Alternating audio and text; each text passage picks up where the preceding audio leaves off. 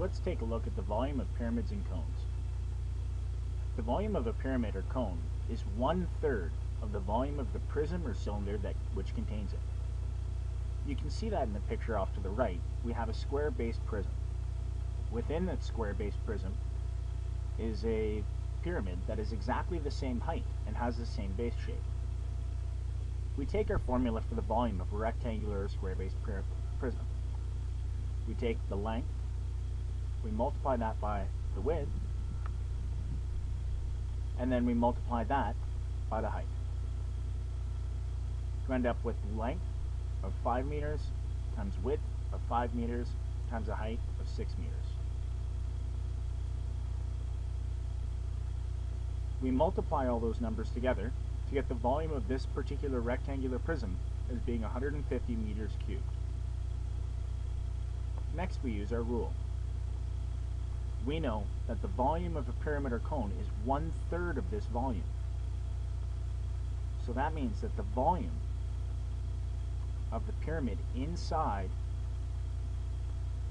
the prism is 150 meters cubed divided by 3.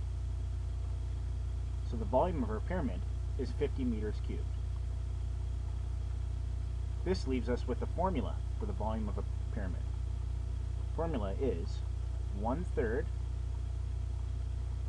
length times width times height. Let's take a look at this example. Let's find the volume of the cone below. Well, first we're going to need some measurements. If it has, say, a radius of 5 centimeters and a height of 10 centimeters, we're really going to compare this cone using our 1/3 rule to a cylinder that would contain it. Such a cylinder would look like this. Here we have a cylinder with the same radius and the same height, so we know that this cone would fit directly in it. We also know that if we take the volume of this cylinder and divide it by 3, we'll end up with the volume of the cone. In this way, we have our volume of the cone being developed. Our formula for volume of a cylinder is pi r squared times height, where r is the radius and h is the height. Our formula for volume of a cone is equal to 1/3 times pi r squared times height. Let's substitute some of these numbers in. For pi, we always use the number 3.14. The radius of our cone is 5 centimeters. We have to square that value because it's called for in the formula. And then we multiply by the height of 10 centimeters.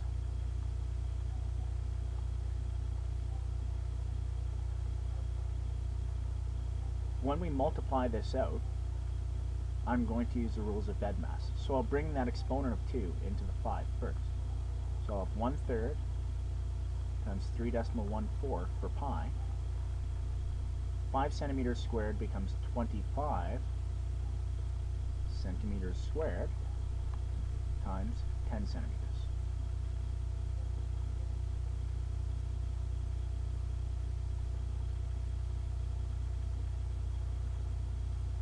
Now I'm going to multiply these three numbers together on my calculator. So I'll pull out my calculator. And I'll type in 3.14.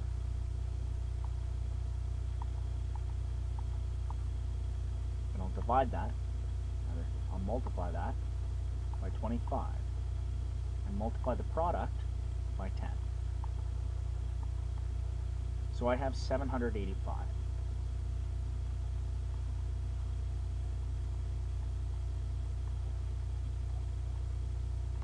And this is going to be in centimeters cubed. What we've just calculated right here, that's 785 centimeters cubed, is this portion of our original formula. So we've calculated the volume of the cylinder that contains this cone. And all that's left to do is divide this by 3. Again, I'll take out my calculator. We'll take 785 and divide it by 3. And I'm left with a repeating decimal. I'll round to 2 decimal places. So I'll have 261.67.